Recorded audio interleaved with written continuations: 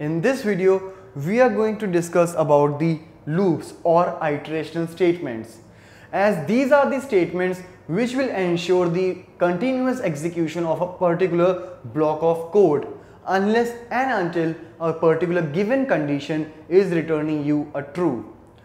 A very common example in real life of loops is you walking, as whenever you walk you do the stepping continuously unless and until a particular condition is true. Like if you are going through a destination, unless you reach, you will keep walking, and as soon as the condition is false, means you reach your destination, you will stop walking.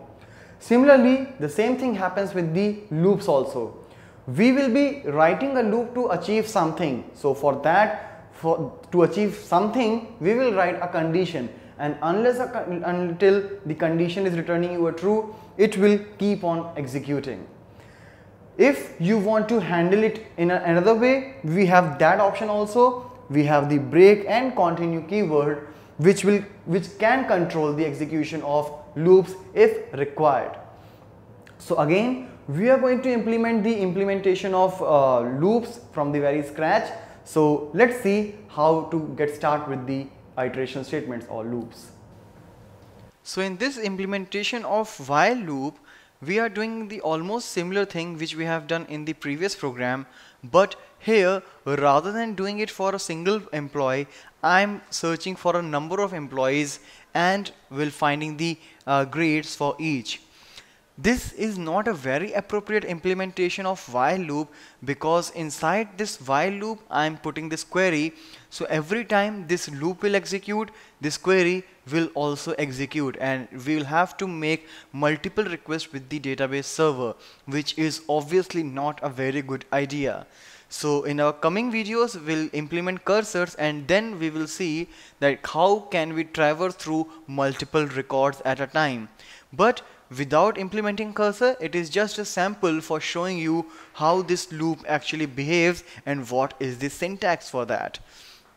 So here what I have done, like the previous program, name, salary and grade variable are there, and apart from that, one more variable is there for ID.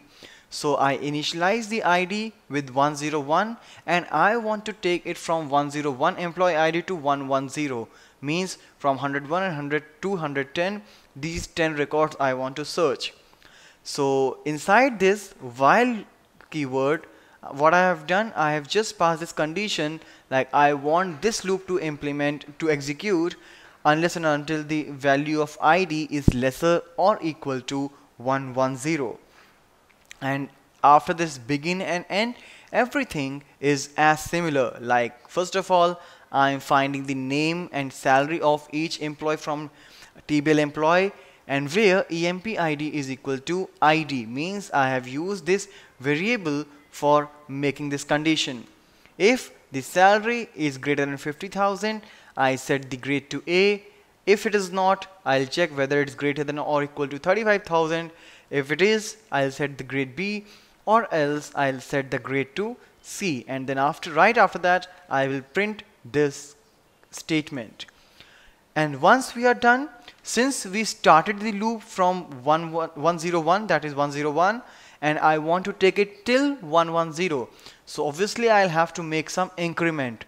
So here I have just made an increment by 1 in the variable ID, so that from 101 it will be 102, 103 and so on till 110.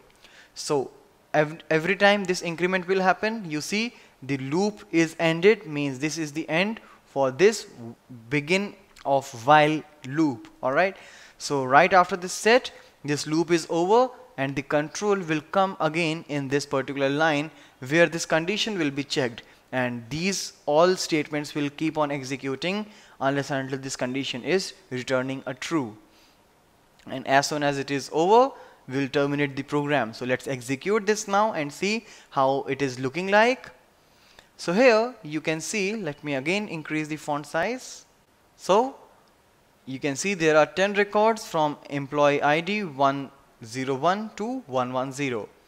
So this is how you can start implementing the loops.